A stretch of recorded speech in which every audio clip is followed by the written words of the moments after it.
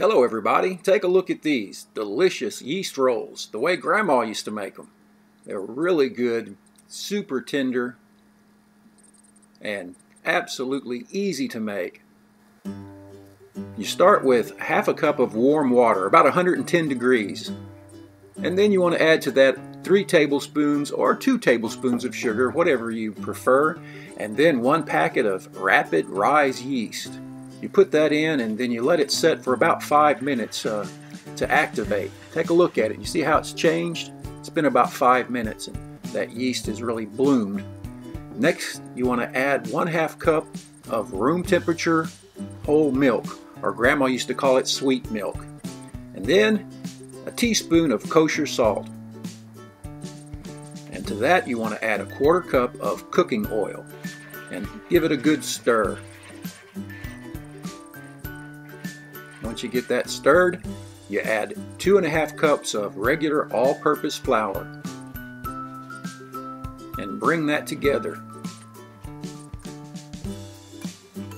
Oh, I can remember my grandmother doing this so many times, and it seemed like nothing when she did it. It was really no big deal.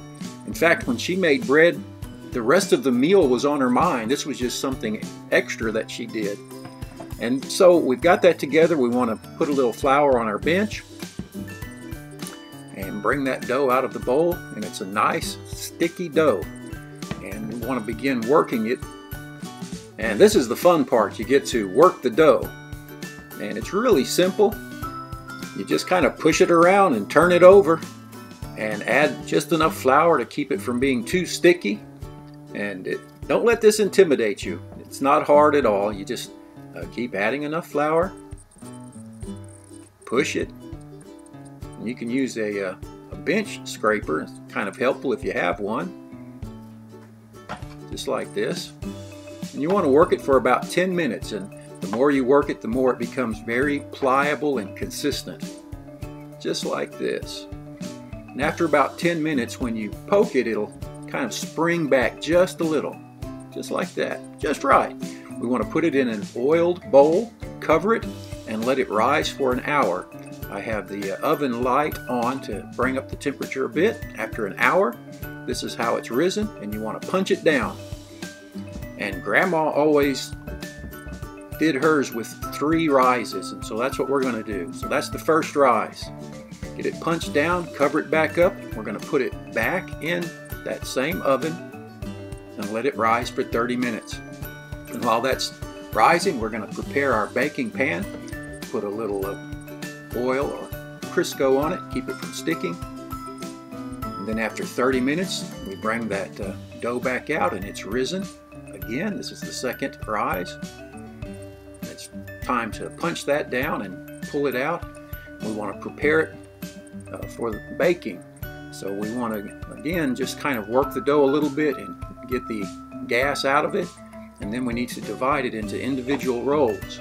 I'm going to make 12 rolls, and so I'm going to divide this into 3 equal parts. Let's see, add that, get it evened up. And then we're going to divide those 3 in 2, and then divide them one more time, and then we'll have 12. Just like that. It's really easy. And then we want to make them into individual rolls, and you just pull them around and bring them together. It's not hard. Just get them rounded up and pinch the bottoms, and then set them down on the bottoms. It's simple. And then we want to cover them once again and put them back in that oven for the third rise for 45 minutes. And after 45 minutes, you bring it out, preheat your oven to 370 degrees, and look how they've risen. Beautiful.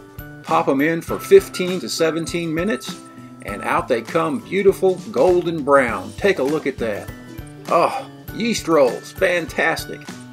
We want to add a little melted butter on there, and they're just right. What do you think? Oh, man. There you go, Grandma's yeast rolls. Beautiful. Let's take a look at them. They're kind of hard to pull out of the pan because they're so soft. Look at that. How about that? Look at the bottoms. Just right.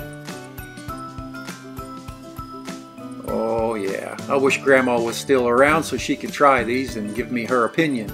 But I think she'd like them. They're wonderful. Very good, very soft. Well, that's Grandma's yeast rolls. Outstanding. Hey, thanks for watching. I hope you give these a try. Take care. We'll see you next time. Bye now.